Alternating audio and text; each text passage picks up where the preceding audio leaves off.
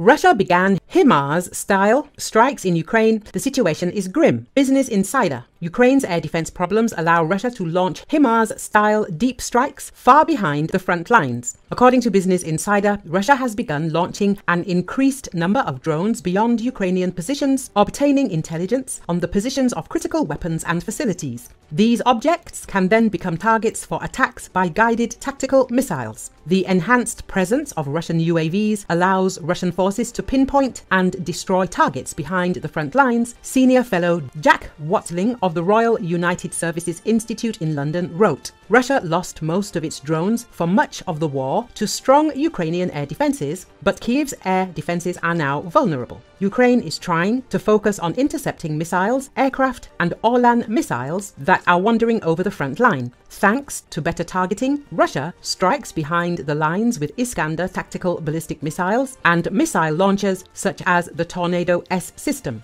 These attacks are very similar to the Ukrainian HIMARS strikes. In recent days, Russia has managed to strike a Ukrainian Bucha air defense system and hit 2 Ukrainian helicopters on the ground while refueling. There have been other notable strikes that Russia has long sought but rarely successfully carried out. Watling wrote, Russia was initially unable to carry out strikes like the Ukrainian HIMARS due to lack of accuracy, targeting capabilities, and timely information. These strikes, as well as glide bomb attacks, further strain the Ukrainian army, which faces constant depletion of resources. The changes come as Russia prepares the groundwork for a summer offensive that could put significant pressure on Kharkiv and areas around Zaporozhye before a push into the Donbass. Ukraine is waiting for additional assistance from its international partners to strengthen the increasingly weak areas of combat training, ammunition, and industrial capacity. While Ukraine lacks equipment, Russia will begin to increase its advantages, Watling concluded. But there are things that only Ukraine can do. Watling said Ukraine needs to mobilize enough troops and create a training pipeline that would not only compensate for losses in its existing units, but also recruit enough units to manage their rotation on and off the line.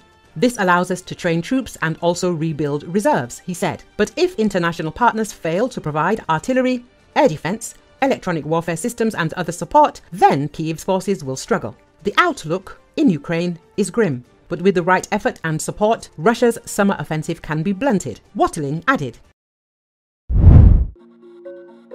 The city of Sevastopol in occupied Crimea came under a missile attack overnight on May 15th, with Russian media outlets reporting explosions and fires. Russian air defense units repelled a massive attack against Sevastopol overnight on May 15th, the Russian-installed head of Sevastopol, Mikhail Razvozayev, claimed via telegram. Wreckage of an intercepted missile hit private businesses, Razvozayev said.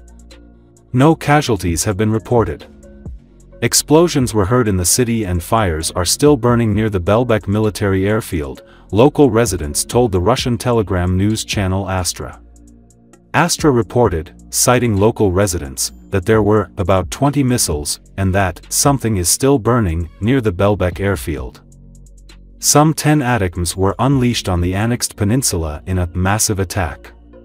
Despite the claims, Ukrainian monitoring group Crimean Wind reported, an hour after the end of the missile attack on the Belbek airfield, the number of fires in the aircraft parking area became many times larger.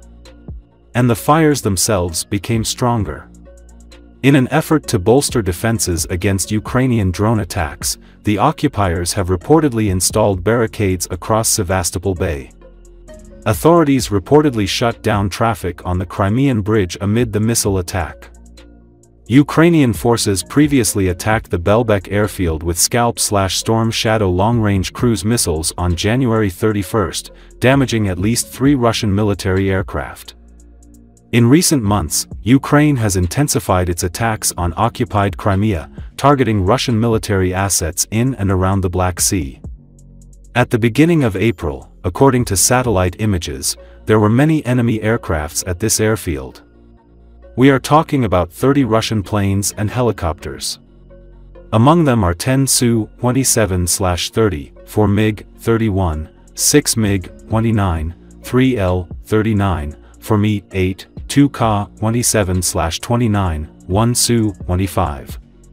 In addition, the airbase has approximately 15 hangars where enemy aircraft can be hidden.